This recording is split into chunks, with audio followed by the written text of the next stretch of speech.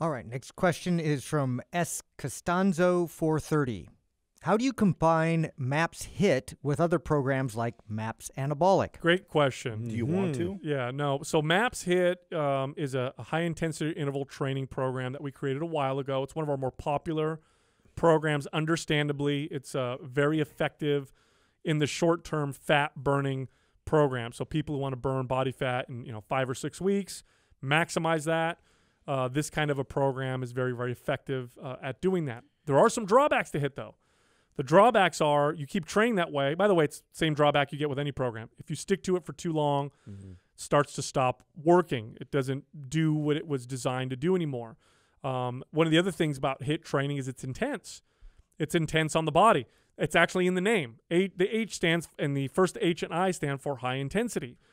If you combine it with other programs, you'll probably overwhelm your body's ability to recover and repair, in which case you'll get no results. Oh, yeah, and that's the main reason why we have the warning we do, because we've ramped up the intensity so much, we've had to increase now our attention towards the recovery side of it. And so if we're going to now stack a different program alongside HIIT, now what does your recovery look like? So it's one of those things you got to be conscious of, like that.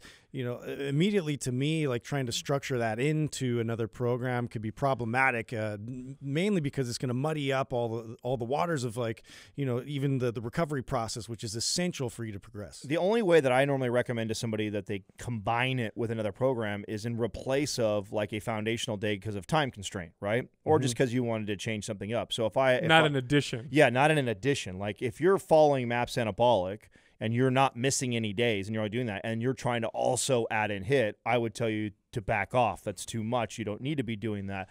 But if you're somebody who's like, I own both programs, I really like some of the workouts in HIIT, is there a way for me to integrate it with my MAPS Anabolic or MAPS Aesthetic or one of my other programs? Then it would replace a foundational day. So, this is how I use things like MAPS HIIT, is I base it off of a day I have time constraint. Like MAPS HIIT is designed for you to be able to get a workout in under 30 minutes.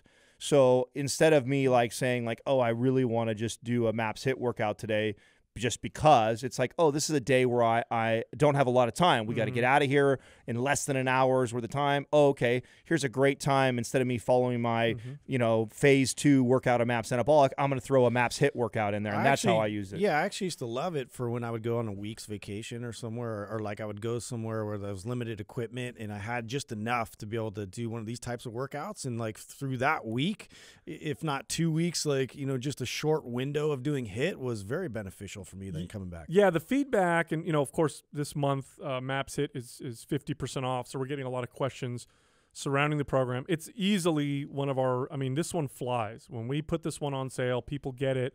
Yeah. And of course, again, it makes sense. People want fast results in a short period of time.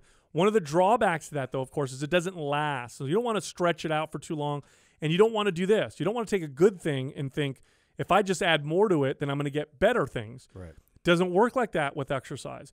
The right dose is the best dose. The right dose gives you the best results. So when we created the program, MAPS HIIT, we created it as a standalone program. So if you use this program in its entirety, don't add things to it.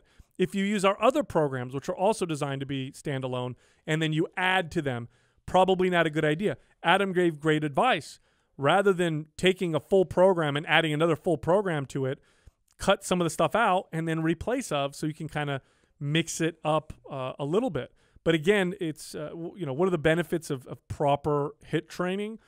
Short, so the workouts are shorter, faster fat loss. That's the big one with this particular program. You get very, very fast fat loss. And then for those of you athletically minded people, it's conditioning. This is going to feel much more like a conditioning workout than your traditional resistance training.